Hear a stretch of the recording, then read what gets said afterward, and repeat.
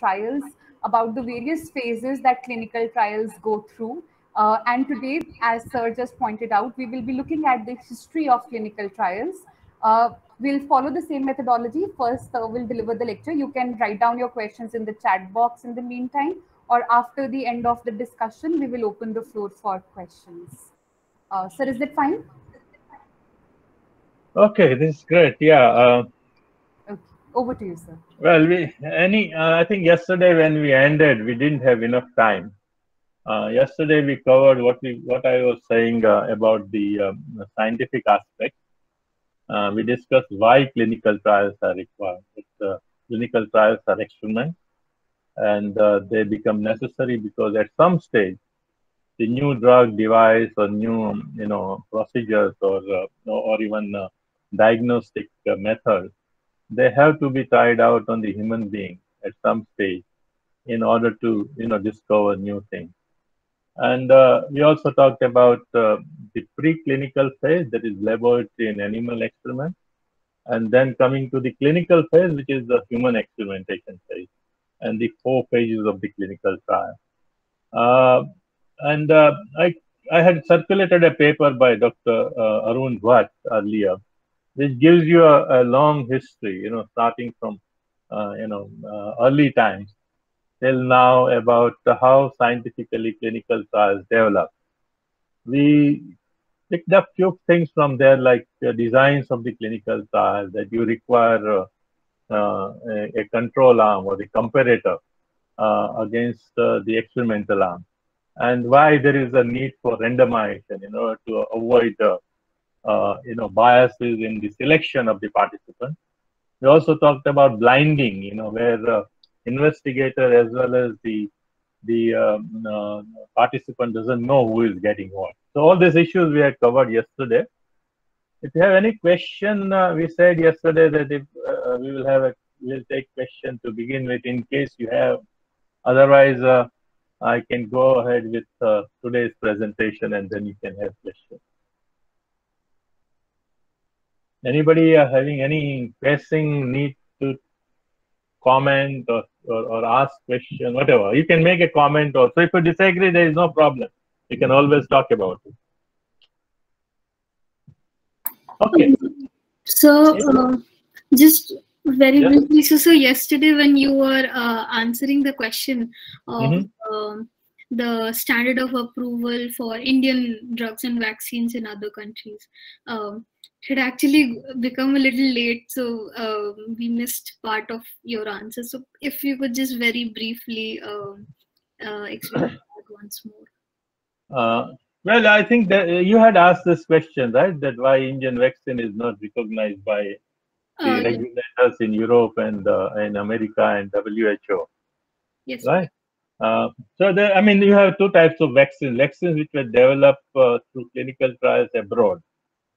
Right. You have AstraZeneca vaccine, which was developed by AstraZeneca company by doing clinical trials in UK, USA, South Africa, and Brazil, while they did not carry out large-scale phase 3 clinical trials in India. What they did in India was a bridge study, where they had about 1,200 participants in order to see that it works on Indian population.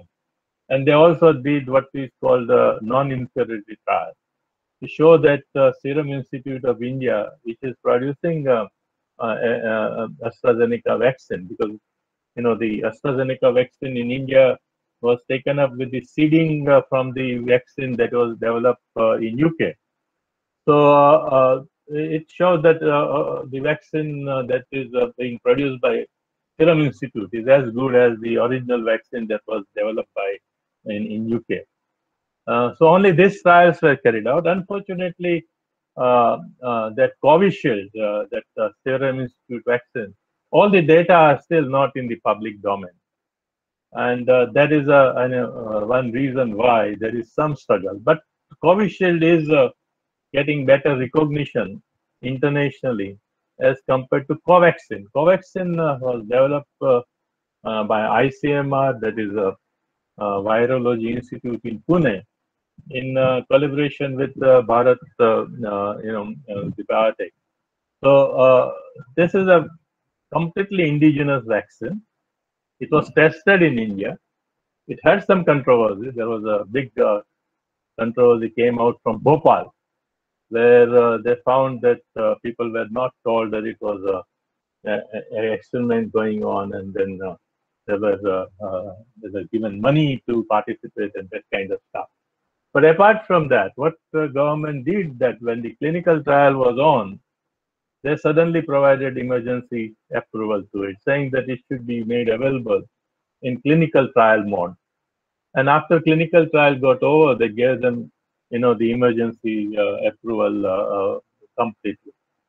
Now, the data of this Covaxin trial, Indian trial, they're still not in public domain. Actually, funny part is that if you go to the Canadian Drug Regulatory Agency's website, you will find some of the data of the Covaxin there, because I think the Covaxin tried to penetrate the market in Canada, so they had to submit data, and according to their rule, the Canadian Drug Agency put the data up on their website for other people to see. But if you go to the website of CDSCO, the data are still not up. The paper based on those data are still not published. Now, that makes it extremely difficult, and that is one of the reasons. I think you have pointed out that that the lack of transparency is one of the reasons why Indian pharmaceutical is suffering, and not getting easy recognition. I think WHO and others will give recognition as soon as complete data sets are submitted to them. Another point that I can mention is that when AstraZeneca trial or the trial of mRNA vaccine, the Pfizer's and others who brought out, if you go on their website, you'll find the full protocol, the project proposal, including the data collection tools and what kind of analysis they were planning to carry out. You'll find on their website, and you can download it and study it. But the Covaxin trial, you will never find any protocol being made public. So all the vaccines which were developed in developed countries, their protocols are available. But our own, Zydus, which was again indigenous one, and their protocol you will never find. So the entire protocol may run into 400 to 500 pages, but the basic protocol will be about 150 pages. And then there are investigators' brochure and what kind of data collect, and the tables and all, which many of them don't provide, but at least the basic one, which gives you the design of the trial, what kind of people will be recruited, how they will be protected, and all these other issues, including the informed consent form. Those are made available in the developed countries. But our regulator is not strong enough. And we wrote, at least 20 of us, along with Dinesh Thakur. Dinesh Thakur, who became very famous for doing whistleblowing on the data fudging by the Ranbaxy. We all wrote a letter to the Drug Controller General of India asking for making, all these protocols public, where Indian, vaccines are being tried. So if you become secretive, it becomes, less likely for the developed countries to give recognition to your stuff. So they will not behave the way our regulator is behaving. They will ask for full data set, findings of the trial, and you have to show that it produces more benefit and protection as compared to the potential harm that it may have. So that is one of the reasons why we are suffering. And perhaps I think Indian companies do not see a big market for their vaccine abroad, because there are other vaccines which are developed by the developed countries, and they are available in ample quantities in Europe and North America. So they don't bother. They think that perhaps we can export this vaccine, our vaccine, to underdeveloped countries which don't have good drug regulator at all, worse than ours. So, they want to capture that market, and so they don't bother to be transparent. And you must have known that Covaxin had an agreement with Brazil to provide Covaxin, this vaccine there, and there were allegations of corruption and underhand dealing and that kind of stuff, and ultimately it fell through.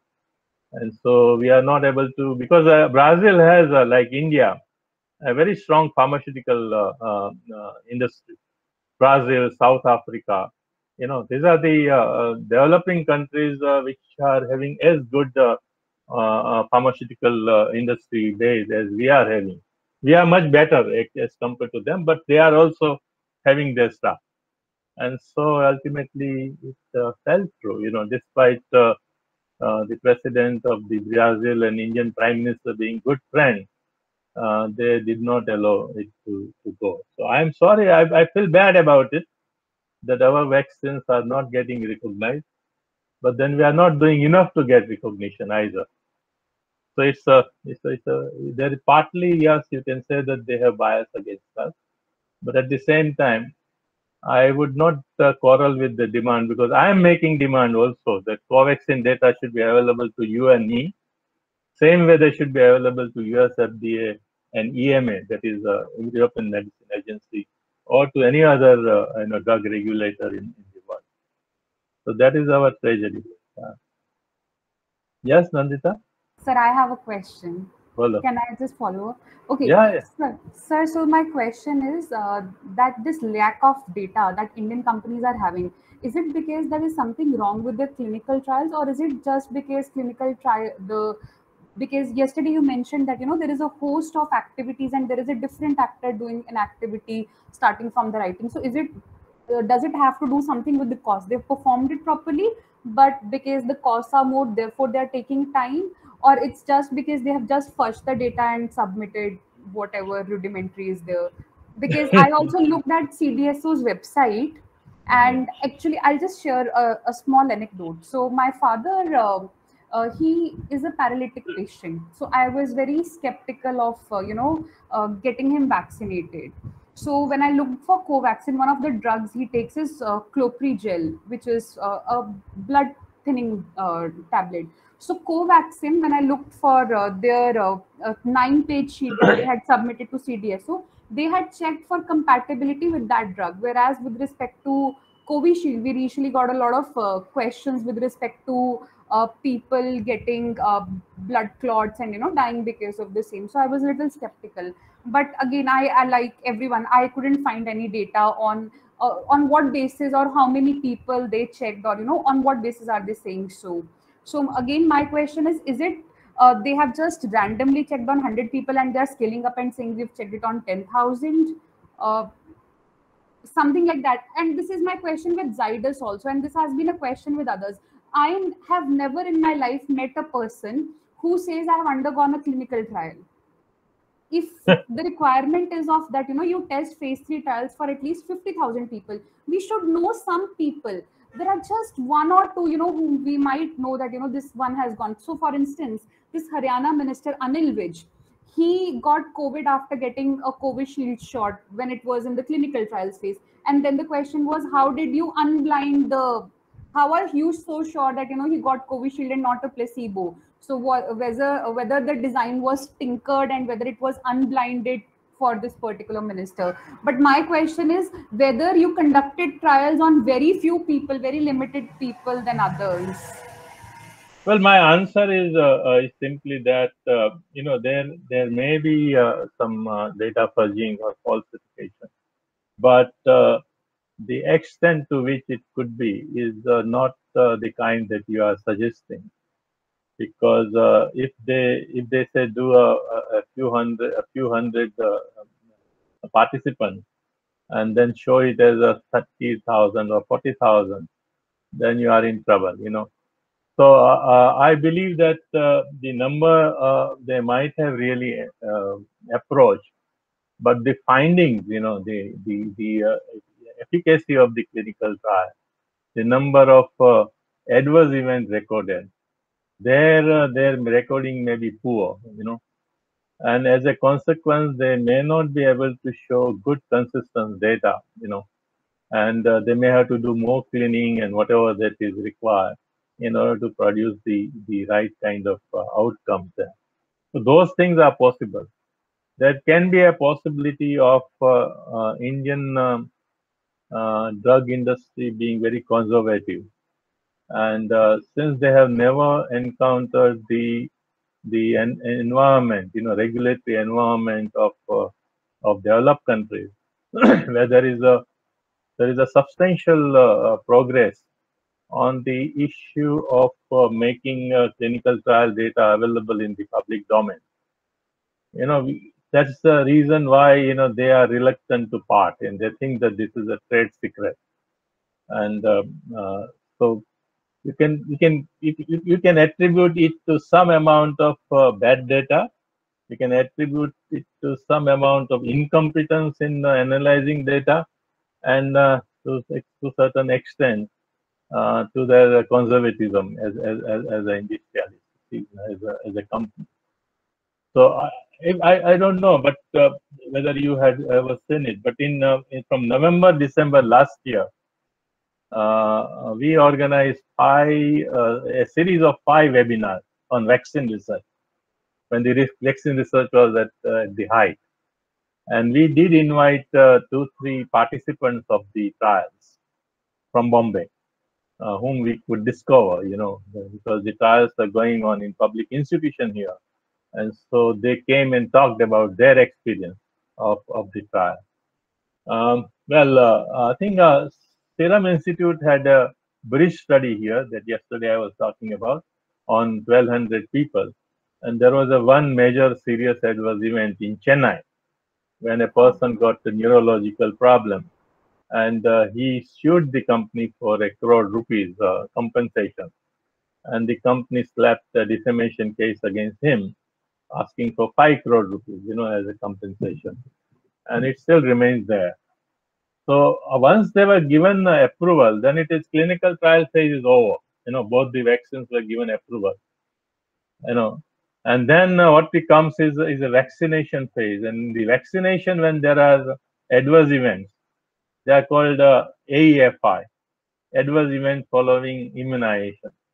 And there are large number of AEFI reported from Covishield as well as Covaxin. And but they are very inadequately investigated. Actually, if you read the media news, you will find that we wrote 3 major letters signed by some 30 scientists, ethicists, and doctors to the government of India, demanding a thorough inquiry into the cluster of deaths which took place because of the cardiovascular problem and neurological problem. But the AFI committee at the national level is refusing to do it. And what they have done is they have, in most of the cases, I think barring 1 or 2, they have said that they had nothing to do with the vaccine. The deaths were not related to the vaccine. Our concern was that if these deaths get reported, then there will be hesitancy of the people in taking vaccine. But government is more interested in creating a mandate on vaccine. Like say, my wife was, today going from Andheri to Churchgate by local train in Bombay. The one thing that you have to produce to show that you have taken both the doses of the vaccine. It's called vaccine mandate. So if I want to travel to your place, I will have to have not only the RT-PCR test, but also show the vaccine certificate. So they think that by putting this restriction, you will be able to force people to take vaccine, irrespective of whatever are the side effects at the moment. But overall, my understanding is that whatever side effects which have been reported, major side effects I'm talking about, serious side effects, they are much less in terms of the percentage of people who have taken vaccine concern, as compared to the serious events which takes place if you get COVID. So we don't believe that the vaccine should be opposed. we are trying to do more scientific criticism and saying that when a person gets a serious adverse event, for that person, it is a really a devastation, you see. And in that case, government should have a plan to provide medical care free and to provide some amount of compensation. Now, this kind of compensation is available, say, in USA. They have a policy of providing company vaccine shield. That is, companies are not having liability, but the government itself has a very good program, which without looking at who was at fault, they try to find out if there is any relationship with the vaccine, and if it is, then they provide medical care as well as compensation. I think Indian government should do it, but they are not listening. Perhaps some of you who are more powerful, as a lawyer, can get some good judgments from the higher judiciary to make Indian government to reconsider. I think it is a very human demand. It is not a demand to denigrate vaccine. It is actually to make people to support vaccination. If I know that if I take vaccine and something goes wrong, there is a government who will stand by my family, give me medical care. If I die, they will give some compensation so my family doesn't have to suffer. People will have less hesitancy in taking vaccine. But that is what I would call rational approach. But the politics is not always rational, about it. That's how they do it. They said, well, people are just lining up for vaccination, so why should we give all these things to them? And so that is how it is. And I think scientifically, I would like them to receive some support if something goes wrong during vaccination. Thank Yeah. that answers that question. It's not just government. I wrote a paper on vaccine vaccine mandates way back in January this year. It's still not published. It's still pending. I mean, I was asked to revise. I submitted a revised draft, and I don't know if they'll publish because it goes against the agenda of the government. So. Yeah.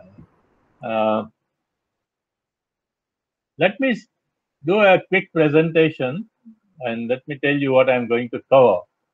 I am going to cover some historical parts. I love history, and that is simply because I'm not a practicing lawyer.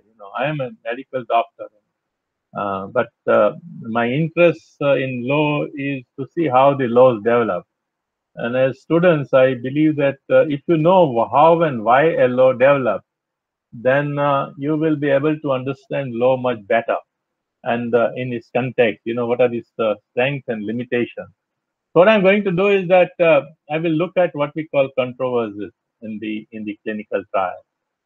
So look at the history of it internationally and India as quickly as possible, and also look at why clinical trials got controversies, and then how the laws have developed and the ethics regulation have developed in response to those controversies.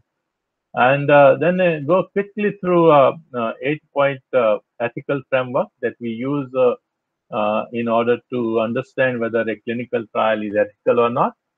And then I will take up certain issues in the context of Indian law. And these are the 3 issues I will take today.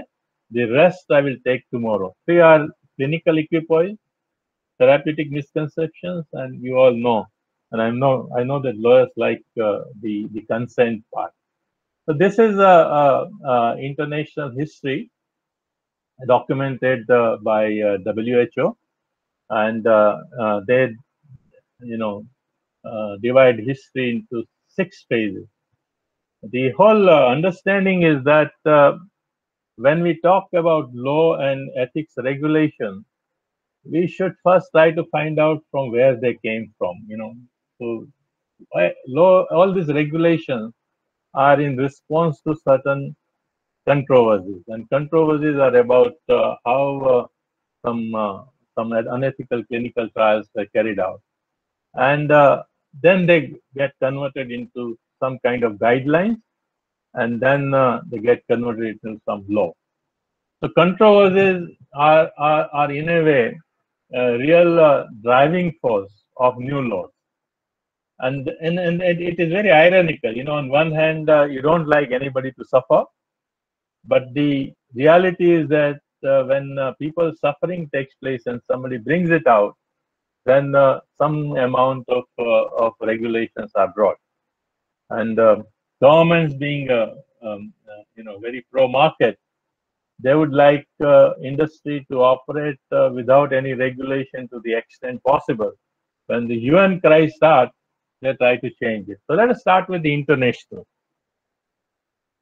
Before 1900, there were many abuses. You might have heard about quite a lot. But some of the abuses in the 19th century were less discussed because at that time, even the medical science itself was developing. And the doctors who were doing research, they oftentimes tried out new drugs or vaccine on themselves or their near ones, the relatives. You must have heard about Edward Jenner and the smallpox vaccination. He first tried out the inoculation of that vaccine on his nephew, and then he tried to do clinical research, and then came out with a new vaccine. So it's a very interesting thing to see that. Same thing that what I'm trying to describe here is another experiment. They are called Walter Reed experiments on yellow fever. They were done in Cuba, and before they started this kind of experiment on indentured labor and soldiers, some of those scientists themselves infected themselves with the yellow fever, and one of them died also. So it's not that the scientists were not serious about what they were developing. But you being a law student, if you go do the internet searches, you will find that the Walter Reed program actually signed contracts with the labor, which was poor people who were being brought to Cuba as laborers, and the soldiers who were stationed there in order to have law and order oversight. They all were told that if you go to Cuba, all of you will get yellow fever sooner or later. So why don't you do one thing, that when you go there, some of you may be infected by us deliberately with the yellow fever, and we want to find out what happened. And when you are infected, we'll take care of you. So that way you will get free medical care. Although there was no treatment available at that time. Yellow fever vaccine was not developed. So those contracts are available on the website, and you should go through them and see how it was done. Oftentimes, when we do clinical trials here, same argument is put forward, that in any case, there is you don't have money to buy the care, so why don't you buy? So that argument, the basis which was used at the time, it still remains. Nobody was punished. These are the documents available. You can have a look at it. Nobody ever lost job or they were reprimanded.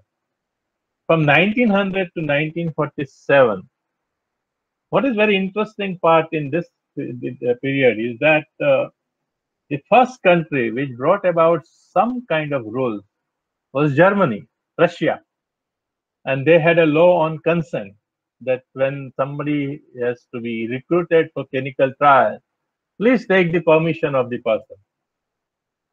But it is very interesting to note also that it is the same period when the Germany carried out all unethical clinical trials in the concentration camp. You all know about it, right? Concentration camp clinical trials. I can describe it in one full lecture, the kind of trials they carried out. They wanted to find out what happens to a person who is, submerged in water below freezing temperature, because when they were bombing London or UK, their planes were getting shot, and the pilots were falling in the sea, which was very, very cold, and they were dying. You can replace easily the aircraft, but to pilot, you have a very trained person, and so they wanted to find out what kind of clothes they should wear, how they should be protected, and all. So they put all these people there. They did a lot of other experiments, like which are all unethical, without any consent of the people, and those people were just treated like animals, And this also tells you that even if there is a general rule about consent, if you do not consider a set of people as good humans, you don't respect them, then a law can get implemented in a very discriminatory way. So this law is good for certain kind of people. Those who are Aryans, they should be protected with consent, but those who are not, and those who are Jews or other kind of people, homosexuals, whatever, they don't have that consent protection. And a large number of doctors got involved in doing it. And most of them got involved not because they were pressurized, but they believed that they were doing something good for the humanity. And that's how Nuremberg trial took place. And the judgment of Nuremberg trial on the doctors became what is called Nuremberg Court. And that first time, in a very codified manner, explained that informed consent should be the right of the participants in the clinical trial. So this is a background to the Nuremberg Code, and you must go through it. It is available easily on the website. At that time, during the Nuremberg trial, Americans claimed that we have very good regulation of the clinical trial, when they actually at home they didn't have. But in the tribunal, they talked very loftily about it. They brought out all the violations by the Germans, but the violations which were done by Japanese in China, similar kind of violation, and clinical trials which were unethical and inhuman, they were not brought out. So you'll find that the Japanese doctors were never put on the trial. Why? Because Americans stuck with them a kind of agreement that all the findings of the clinical trials will be passed on to them, and they will be let loose, and so nothing happened to them. So after 1947 till 1966, Americans never enacted a law. They said that, well, American medical associations and other associations will take care of it. And so they left it to the profession. Till in 1964, the first ethical guideline came out. It is called World Medical Association Helsinki Declaration, 1964. Have a look at it. That started with that. And one doctor called Henry Beecher, in New England Journal of Medicine in 1966, wrote a long paper providing documentation of 23 unethical trials, including trials without consent, without any knowledge, on orphanage inmates, on prisoners, and they also injected various kinds of germs to the people without their knowing about it. They also carried out trial of injecting cancer cells in people's body. All those 23 unethical trials are published in a high impact medical journal called New England Journal of Medicine. This 1966 paper of Henry Beecher is available on the internet freely, so you can have a look at it. Only from 1966 to 74, little oversight developed. That was because of the impact of World Medical Association and the New England Journal paper. So they started, FDA started having committees to have a look at the protocol before it was given permission. But still, it remained very, very rudimentary. In 1972, there was a big revelation that with support of NIH, National Institutes of Health, that is American version of ICMR, was supporting a clinical trial that was started in 1932. 40 years they had recruited black or African American who were suffering from syphilis. They wanted to find out that if you don't treat syphilis, what happens to them? How do they gradually die? And what kind of organs get affected? So end result of the trial was death. So more than 500 people were put on the clinical trial of this kind, and for 40 years they were absorbed without providing any care. In 1945, during Second World War, the penicillin was developed, and everybody knew that penicillin was excellent, for treating syphilis. But these people were not provided. Actually, they were prohibited from taking syphilis. And in 1972, the media brought out all this stuff. Actually, every year, a paper based on Tuskegee trial, it was called Tuskegee trial, were published in the medical journal, but nobody cared. Because if you are doing this kind of research on poor people, the people who read this finding, do not question those type of clinical trials. So this Tuskegee trial scandal, it is a well-known scandal, and there are films made on it. If you are interested, you can have a look at HBO, the Hollywood film, a film which is a feature film called Miss Eva's Boys was made. The film was first made as a play on the Broadway, and after that this film was made sometime in mid-90s. It is also available on the YouTube. You can have a look at it. It's called Miss Eva's Boys. Eunice Evers was a nurse involved in this clinical trial. So for 40 years, they observed them without providing care in order to find out what happens to the people who were suffering from it. And because of this scandal, they appointed a Belmont committee, and Belmont committee came out with various reports and certain principles for the clinical research. And US FDA regulations were formulated at that time. And one of the cornerstone of the regulation was that every clinical trial in the institution will be reviewed by the IRB, Institutional Review Board or Ethics Committee. That is what we are also following today in India. In 1980-99, in additional issues came up. HIV/AIDS epidemic. There was no treatment for it, and HIV positive people were demanding that they should be allowed to participate in the clinical trial. So protection, not replace. According to me, that protection was added replace being part of the clinical trial as a right of the people was added there.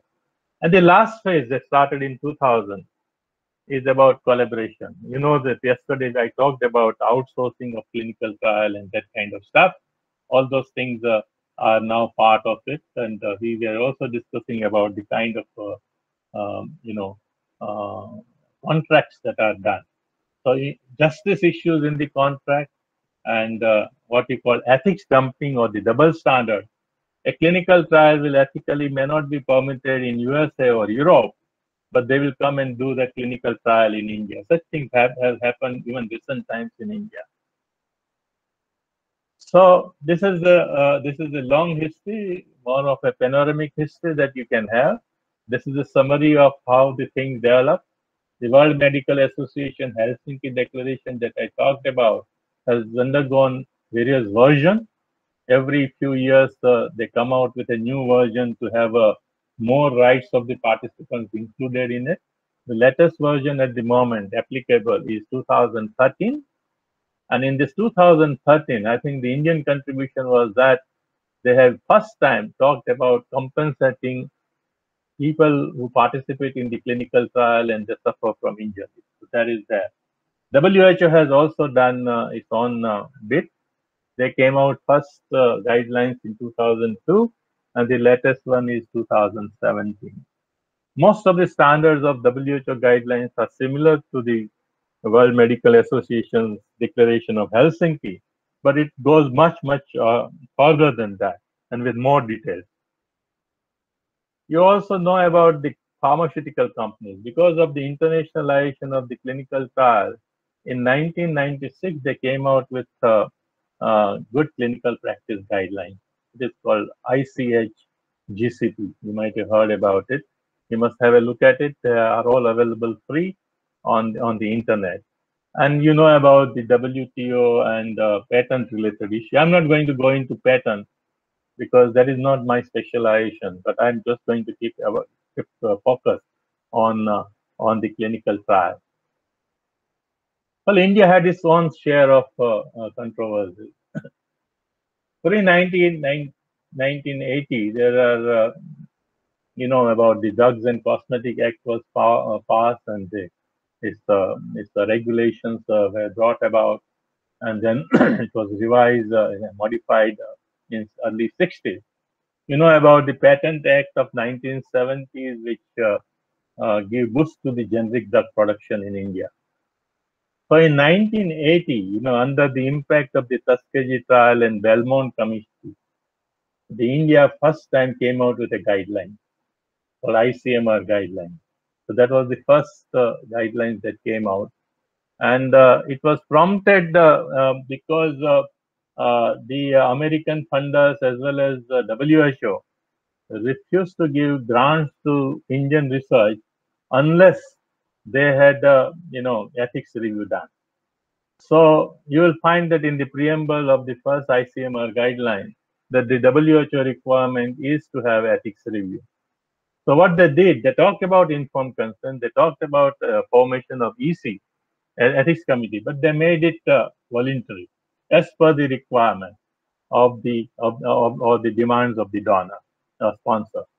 So it was not made mandatory, but it did provide an inclination or indication in which direction the coming time the regulations will be developing.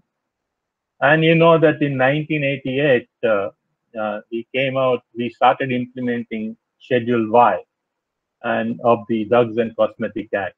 And so approval of the DCGI became very, very important, and some monitoring of the clinical trials started. Now, these things happen, ICMR guidelines and 1988 Schedule Y, because of certain controversies. They were not well documented some time back, but in last 15 years, in Indian Journal of Medical Ethics, we have published series of articles on that. And as a result, some documentation has taken place.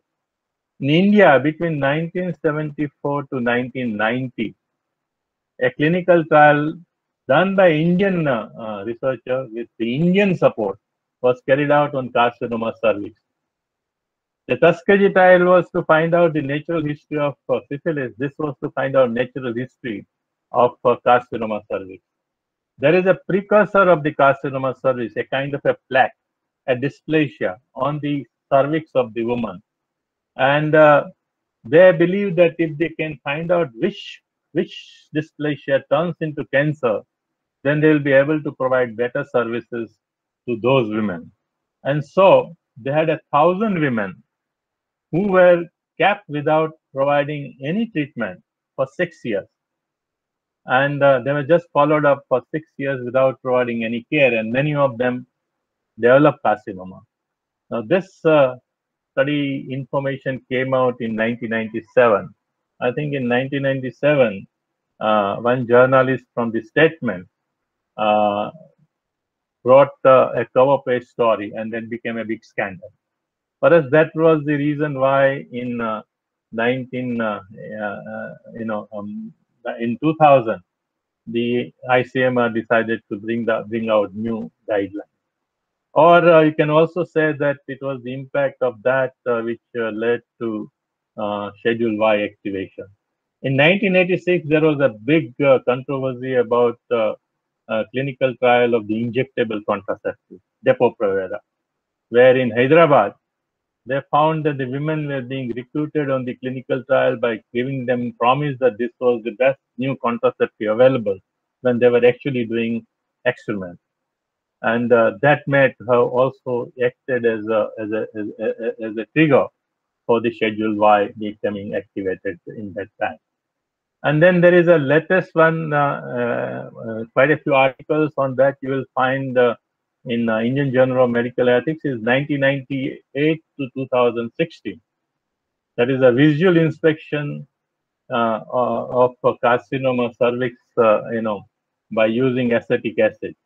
And that screening trial that was done in slums of Mumbai, and that was a 18 years trial where the women, half of the women, 75,000 in the experimental arm where the screening was done, 75,000 were not provided any screening, and they wanted to find out whether the control arm develops more carcinoma and the women die because of the carcinoma as compared to the arm where 75,000 women were there who were provided screening. And this was done by one of the topmost cancer research institutes, Tata Memorial Hospital, and with the support of the NIH. And this is the case study that we have written internationally also. It is published as a part of a book published by the European Commission. And that is done by Sandhya Srinivas and Veena Johri. Veena Johri is a lawyer, and me. And so that is a well-documented stuff that you can look at. So these are the things that prompted in India also. So India had its own share of different kind of clinical trials. In VIA trial, that carcinoma cervix screening trial, did not fall into a drug trial. It was screening, using a diagnostic test. Now, a public interest litigation was filed on it by Sandhya Srinivasan, who is a journalist, in Supreme Court. And it was argued out that by not providing to 75,000 women who were in the control arm any kind of screening, they should have screened them with standard screening, which is a pap smear, but they did not. They just left them as they were. They allowed them to develop carcinoma. The Supreme Court refused to entertain that petition, so it fell. But what happens in 2019, when the new city regulations are brought, they have also included regulation over the non-drug trials. So you'll find that so the non-drug trials are also now supposed to, legally be reviewed by the ethics committee, and those ethics committees are supposed to be registered with the Department of Health Research. While those ethics committees who do a review of drug trials, they are supposed to be registered with the Drug Controller General of India. So this is the history. I hope you will read more history and try to understand why this kind of things are brought in there. Let me go through this, what we call the ethical framework for research or benchmark. When you look at clinical trials, see that these 8 principles are satisfied. First is social value. When you do clinical trial, it must be for the good of the society, good of the health system. If you do clinical trial which adversely affects the society, for instance, you do clinical trial with the anthrax or bioweapon, they are all destructive, and they are not considered to have a social value. So social values are very, very important. That it should not adversely impact the system. It should be able to provide information that strengthens it, makes it better. Second principle is very simple. I had told you that research is one where scientific methodology is involved. So if it is not a scientific research, then as a thumb rule, it is unscientific. So you have to look at the protocol of the clinical trial in order to understand whether it is being scientifically done or not. So ethics committee has a responsibility to look at the science, because if it is not scientific, then it could be unethical. For instance, the Tuskegee trial, where for 40 years they observed the people without providing care. Now that was scientifically not a problem. It was a good science, but it was unethical. The same information they could have found out by looking at the cohorts of patients who were reporting at the different stages of syphilis. And then putting together that information, they could have put together the entire natural history of the syphilis. They didn't require to, keep people as guinea pigs without any kind of care for being provided. So this is very, very important, that a science which infringes on ethics needs to be revised. That's how when I sit on the ethics committee, when I find that the kind of design or kind of proposition, scientific proposition they are coming out with is infringing on the ethics, then we ask for the changes in the methodology in such a manner that it does not infringe on the rights of the participants. The third, which is very important, you must have noticed that the informed consent comes as fourth. The third is very important, that your clinical trial should have provide more benefit to the participant than create risk for that person or harm to that person. Risk-benefit ratio is very, very important.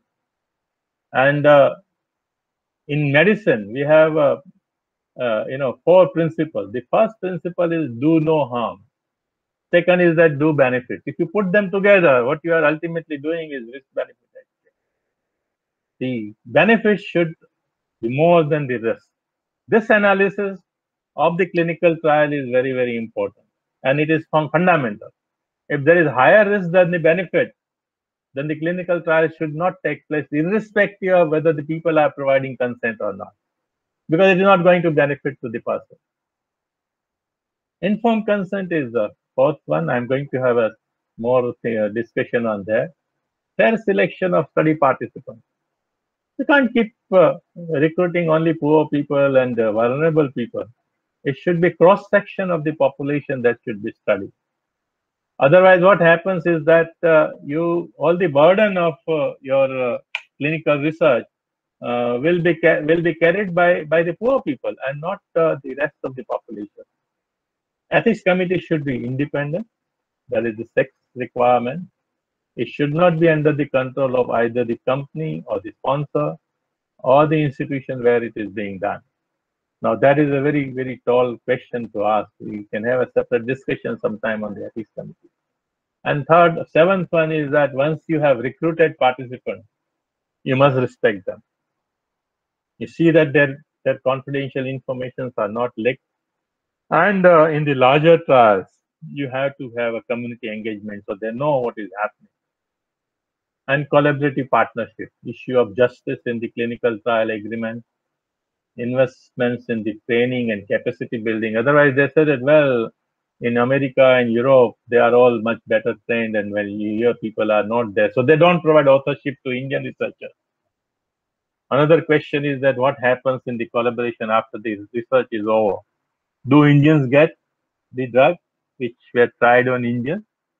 Or they have a right to market the drug at such a price that those who actually participate in the clinical trial never get it. So these are the 8 major areas that we normally look at, right? And some of them will go into details. Let me take a few issues very quickly, and then you can ask questions. The first issue is the clinical equipoise.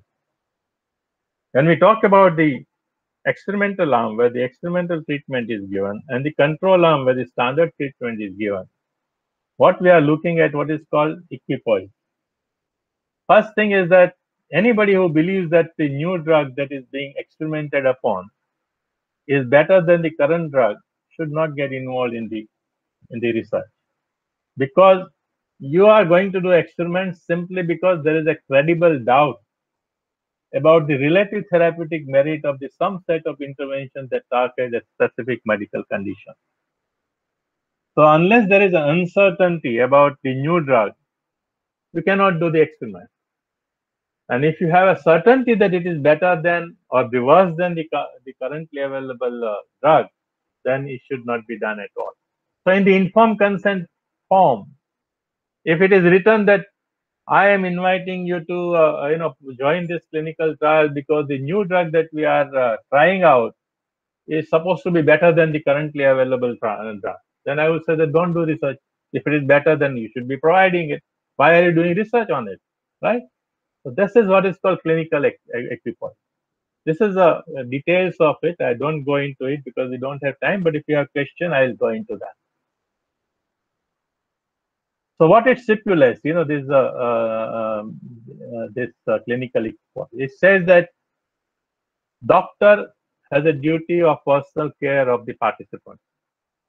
And if doctor believes that currently available care is better than the experimental care, then that duty, tells you that currently available care should be given, and you should not put the patient into the clinical trial where there is no certainty whether the person will get currently available care or the experimental care. So this is the duty of care of the doctor. The doctor has to ascertain who is now the research investigator. He has to convince credibly through scientific evidence that there is uncertainty whether the new drug is better or worse than the currently available one. So it is a duty. That is what it underscores. And it should have some credible evidence from the phase 1 and phase 2 clinical trials that by doing the trial, it will advance the patient's interest. Very, very important issue. This consideration helps to ensure that the clinical trial is just or fair by mandating that the interests of the individuals and subjects are valued equally. You cannot sacrifice few people who participate in the clinical trial for the sake of the larger society. They have a right of their life as much as the larger society has. The second issue that I want to talk about, and there is only 2-3 slides now, is therapeutic misconception. The CT participants are usually patients under the treatment by the physician who has agreed to be principal investigator of the site of the clinical trial, like hospital or clinic. So my doctor is also now a researcher. Now, which role will be primary role becomes very, very important. There may be conflict of interest between the two. In CT for prevention, like vaccine, a public health authority is having responsibility of disease prevention in the community, often collaborates with the clinical trial. The participants are thousands of individuals from the community. The CT gets credibility in the eyes of the participant, as if I am being asked to participate, then I will look at the credible because my doctor is saying it, or my public health authority is saying that this vaccine I should go and participate. Patients and the communities believe or trust that the treating doctor or the public health authorities have a best interest in their mind. My best interests are with the patient, with the doctor, and so if he suggests me to participate in the clinical trial, I will participate. This is the trust issue. So such contexts make the participants ignore the fact that they are being recruited for an experiment. I think yesterday somebody has raised this issue, that patients oftentimes don't know that they are on the clinical trial. And that is what is the reason. They sign on it without realizing that they were signing for an experiment. Because they trust the doctor, or we trust our public health authority when a vaccine is being tried. Thus, a situation of therapeutic misconception is created where participants keep believing that the clinical trial is for their best interest and not an experiment. Right? So we oftentimes forget that we are in experiment. We just think that this is being done for my best interest. Well, what is the reality is that it is a trial. What are the remedies? Remedies is that in the consent process, adequate care is needed to dispel the misconception that this is a standard care being provided. They must be told that this is an experiment, this is an experiment, this is an experiment. Anything can happen in it. Now that oftentimes is missing. They don't use the term experiment at all. They keep saying this is research, and people are very enamored by the idea of research. Person taking consent should be separated from the investigator, doctor, and the public health authority. If my doctor is taking my consent, I oftentimes will blindly sign it. But if there is a third person, a social worker or somebody else, who is doing it, then I'm going to ask questions. and then I will become very, very aware that I am on the clinical trial. Doctor or the public health authority should not directly recruit the participants. Best thing to do is to put up advertisement. Those who suffer from a disease or those who are ready to participate in clinical trial, let them come forward and join. Then it becomes quite voluntary. This is the last slide. I know you will have a lot of questions for the consent, but this is very simple thing that I am putting here. One has to make the assessment of the competence to give consent. You know the age of consent and all kind of stuff. In the case of children, you have to take assent in addition to the consent of the parents. Voluntariness assessment is the most difficult part because it's not just informed consent. It is voluntary informed consent.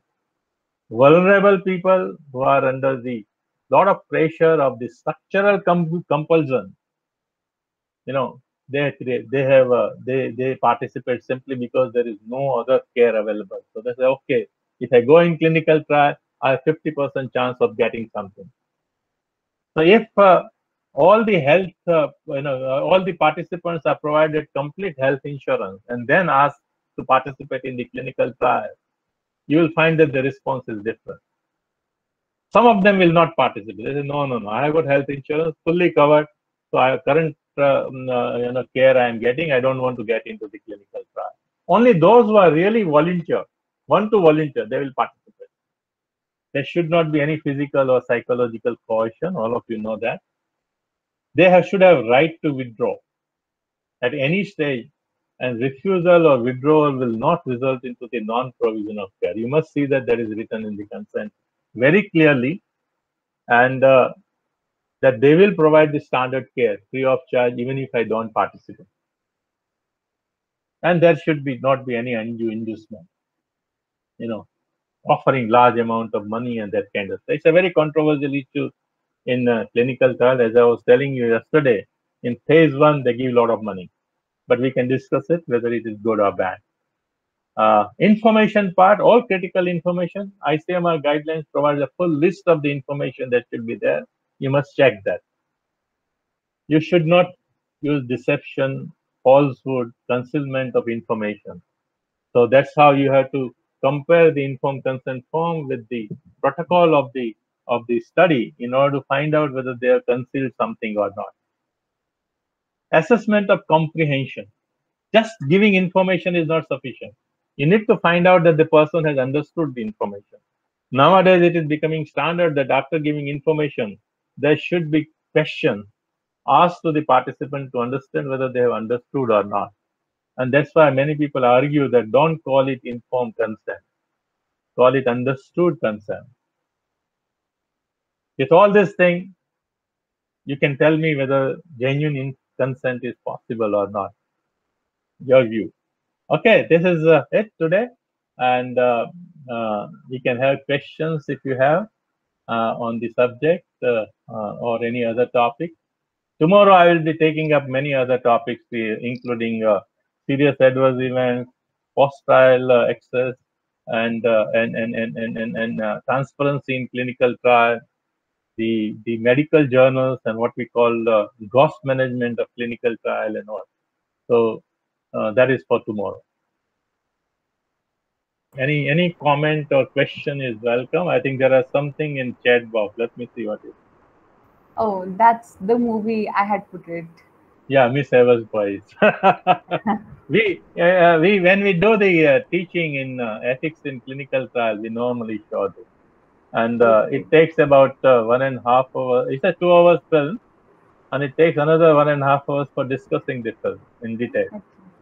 Yeah, it's a very interesting film, and at the end, you will get moved by what is being portrayed there.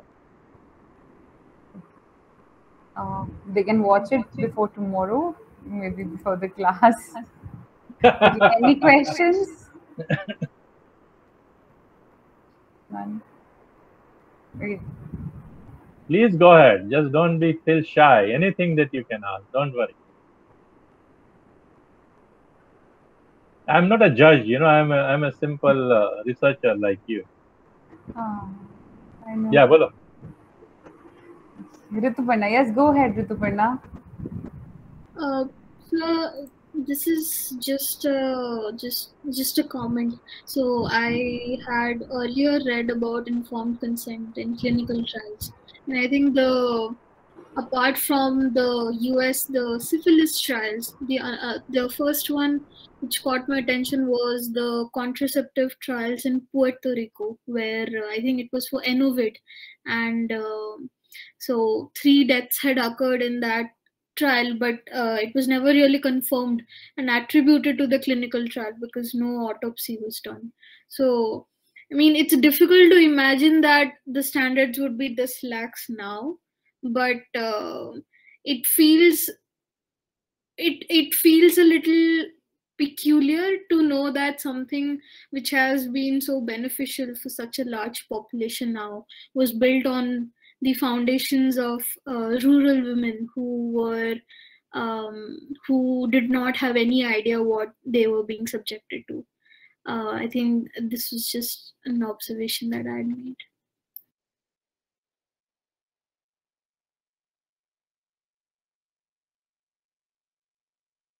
I was muted. What you are talking about is the topic we will take up tomorrow. That is for serious adverse events.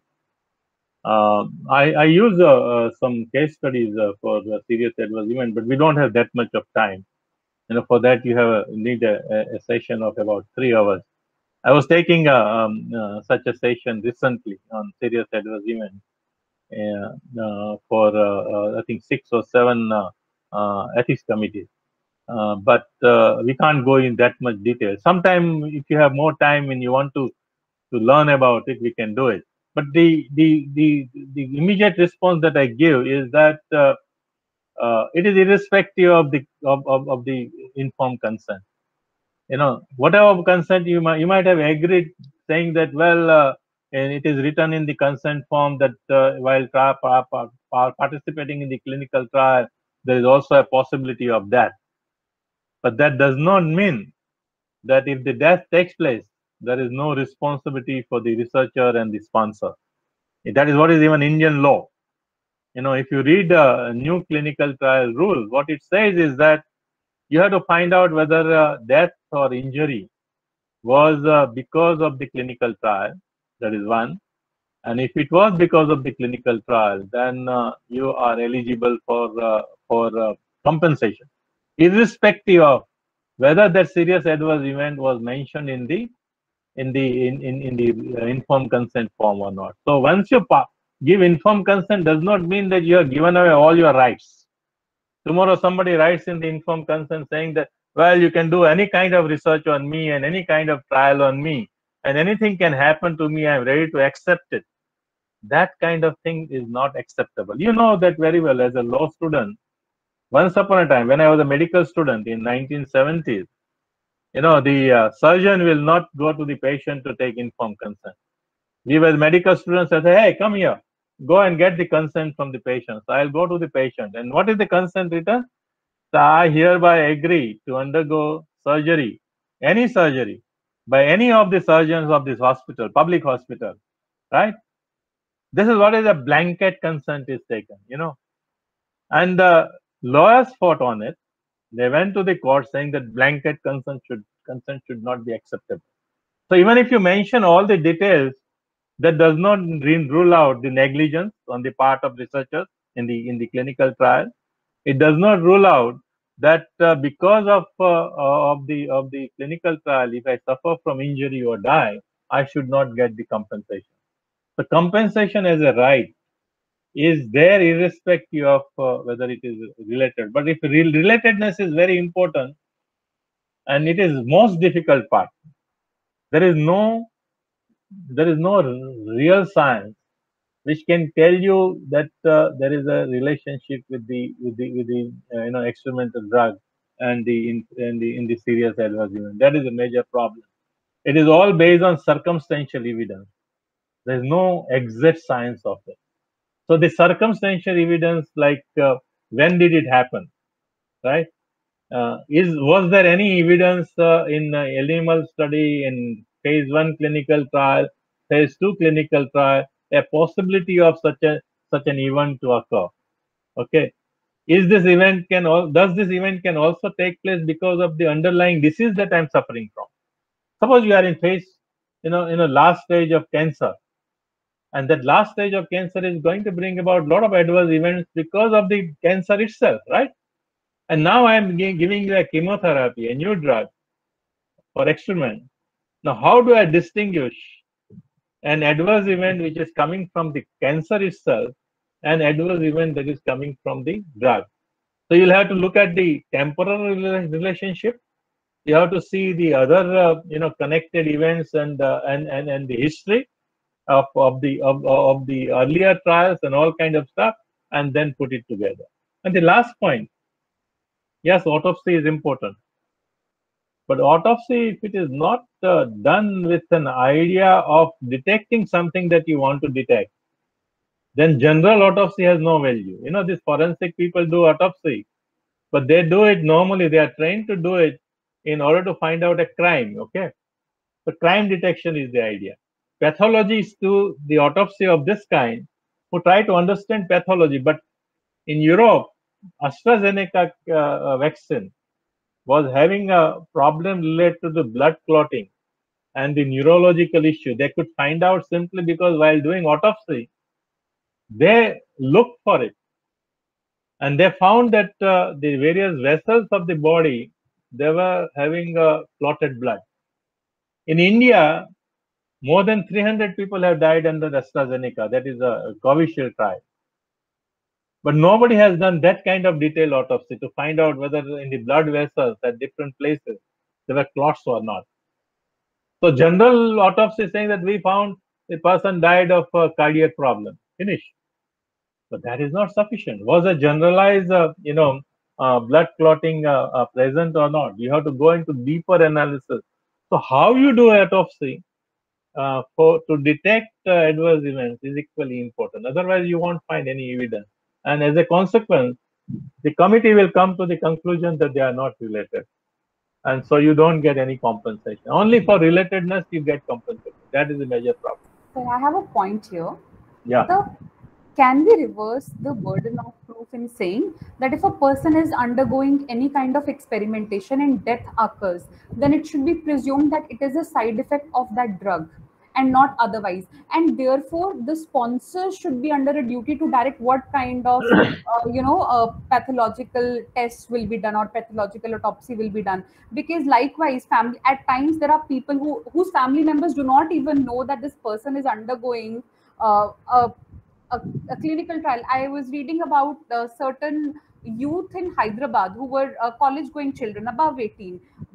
To get pocket money, there are not many contract research organizations there. So their parents did not know that these people, to support their increasing expenditure, are undergoing that. So shouldn't it be the vice versa role? Here now the duty is on the people to prove that it is, it's on the prosecution to prove that it was a death due to the adverse event, and therefore they will have to go and claim for compensation.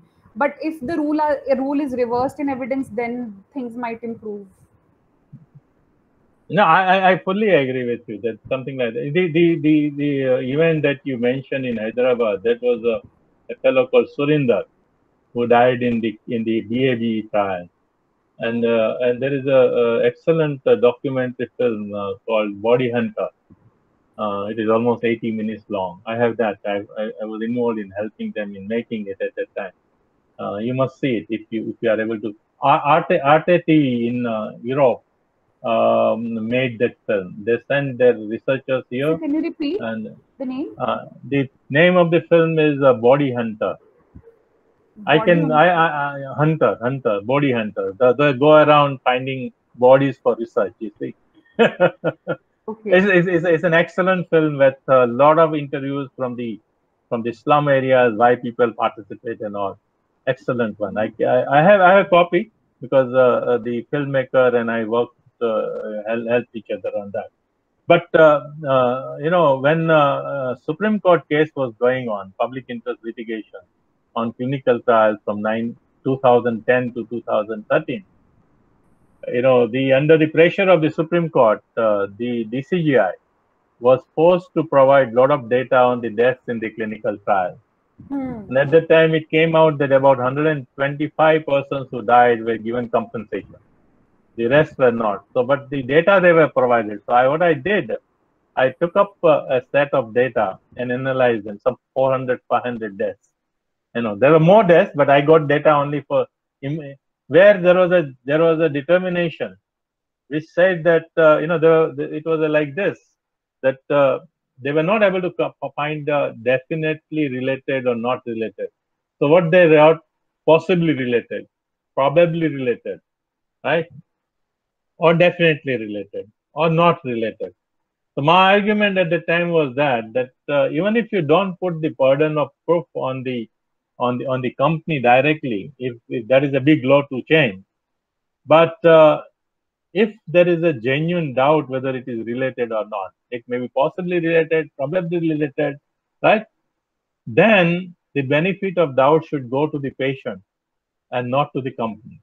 What company was doing was providing compensation only for those deaths where there was a determination saying that it is definitely related. But it will not provide compensation if it is possibly related. It is probably. As doctors, we talk about possibly and probably because the experimental drug might not have caused the death on its own, but it might have enhanced or contributed in the death of the patient. Okay, so if it has contributed, then there is a possibility. Okay, so that is. But if you are able to change the entire stuff, saying that they have to prove it, I will be very, very happy. It happens in TADA cases and UFPA and all, where the accused is under pressure. Reverse onus clauses. So they will do there, they will put burden of proof on the weak people, but they will not put the burden of proof on the powerful people. That's the major problem in the lawmaking. If you are able to change it, I'm sure it will have a repercussion internationally. Sir, is there any law in any country which places a reverse onus on companies doing it? America is the worst.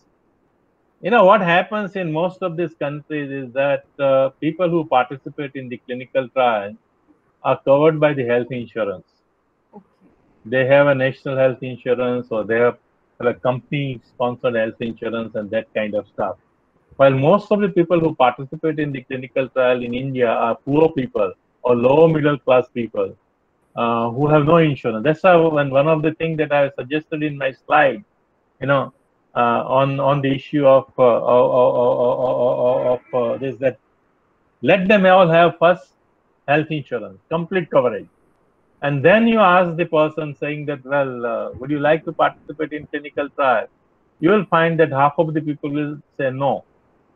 Whenever I see a proposal, a paper which says that I went to 100 patients to do clinical trials and all 100 agreed to participate, I become very, very suspicious of that research. Either you have not taken proper informed consent, or deceived the patient. So how is it possible that everybody participates, right?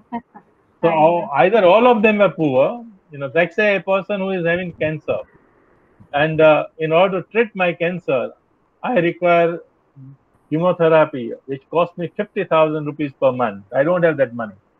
But if my doctor says that participate in clinical trial, you have 50% chance of getting this drug, which is costing you 50,000 rupees drug, and 50% chances of getting a new drug, which is being experimented upon, I will join it, because I have no money. In any case, I am going to die of cancer. So even if I die of experiment, what difference does it make for me? Right? That's how most of the people, we call it push factor. We call it, using people's vulnerability to do the clinical trial. And that is one of the reasons why a lot of clinical trials are coming to the developing country where there is no universal insurance of the people. That is the issue. America, you will find that large number of people will not participate. Yesterday we talked about, that America, if you get a patient, the patient is already on a drug. So before you take that patient in the clinical trial, you have to have a washout period. So that current drug should wash out, and then you recruit the person there. And many of them will say no, because they are already having health insurance and they are getting the current standard. So they won't participate. the hesitancy to participate in clinical trial is very high in the developed countries. So I guess we'll stop here today because we have another class. But this was so fabulous, and I was reminded of Bedford's law of anomalous numbers. So I was writing a paper for plagiarism, and the same thing that, if you get absolute results, if you get results in multiples of 0 or 5, it means your data is fudged. 100% chances that your data is fudged. So that's common sense to know, that whether it is true or not. But that's mind-boggling at times, that how can people who are in the most noblest profession do this with their patients. But then also the pressing need of humanity to do. But there are a lot many things. The person, researcher himself wanting to get famous, himself wanting to get money, a lot of pressures involving, and again, lopsided laws that But we I have. tell you, if you are the doctor and you know that your patient cannot buy the prescription drug that you are giving, doctors, the good people can also get involved in unethical clinical trial, not because they are bad, but they just want to do something good for the patient. At least the patient will get something. Today, I can't give him anything. And that is it's a more of a systematic issue. It's not about the individual, involved in clinical trial being bad people. They are not devils, they are not the villains that you see in the Indian film, They are like you and me, but they end up doing certain things because the context in which we survive and work forces people. I met, when I was doing research on clinical trial, I met doctors in public hospitals and said that, why are you doing clinical? He said, see, my department doesn't have a single computer. My department doesn't have even cupboards to keep books, so that my young students can read it. So when I do clinical trial, I get, amount of money as an overhead, which I can invest here and upgrade my department. Now, this is the problem. Unless we invest in health and improve our health services, some of the things people will just do it simply, out of goodwill, but may end up harming the patient, This is the problem. So they are not individually bad, but they are good individuals in a bad system trying to do best and end up harming people. That's how it is. Anyway, we'll meet tomorrow again, 3:50. Yes, sir. Okay. 3:50. Okay. Thank you so bye much, bye. sir. Yeah. Bye. I hope you enjoyed the lecture, all of you.